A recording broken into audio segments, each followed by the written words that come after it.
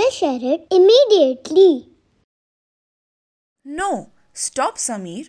Don't share it. That could be a fake news.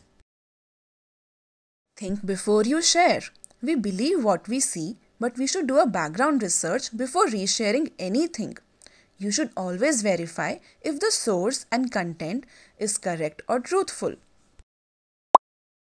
Remember, there was fake news regarding corona. Gangajal is cure for corona. Onion can cure corona. In this world of the internet, we need to do information distancing. Choose which content to consume and which content not to consume.